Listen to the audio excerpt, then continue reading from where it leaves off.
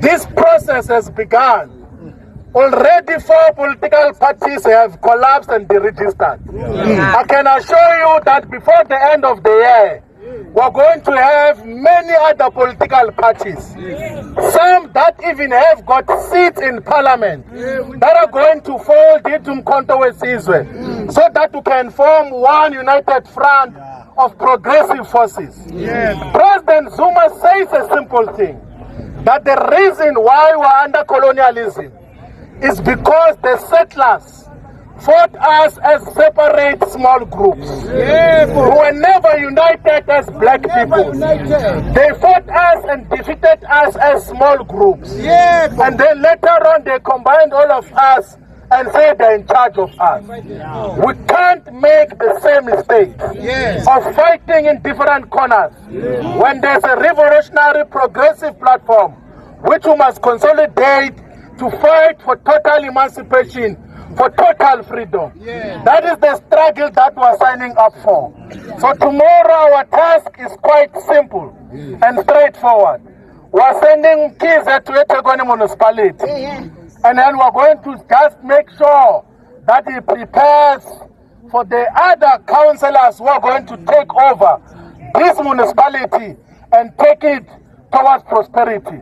Because whatever we do, what must define Mkhonto weSizwe must be excellence. We must not do mediocrity. We must not replace mediocrity with mediocrity. We must always display excellence. And we believe that our councillor here is going to demonstrate the excellence that defines all of us.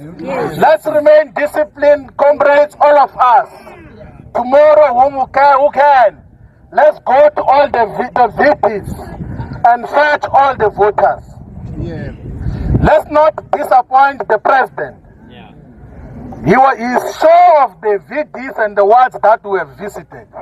But let's make sure that we then get our first ward here in eThekwini. It's currently in eThekwini, without any doubt, is the home of Mkhonto weSizwe.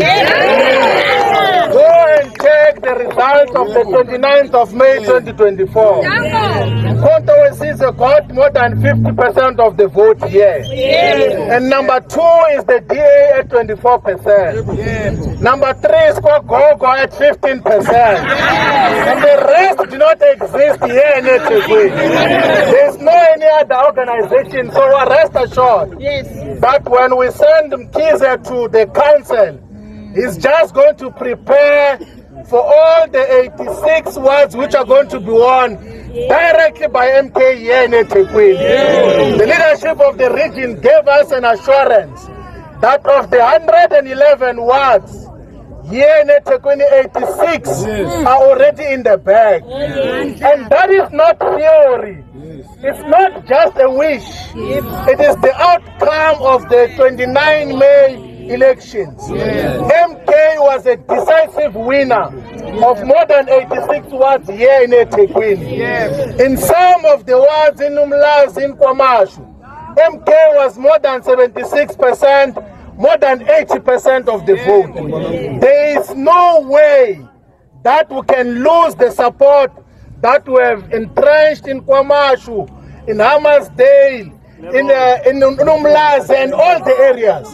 So our role now is to consolidate the ground which has already been given to Mkhonto weSizwe by the people of eThekwini. This must be the only metro where there's a decisive outright winner, and that winner must be Mkhonto weSizwe. The rest of the metros are going to be negotiated, but this one is already in the bag.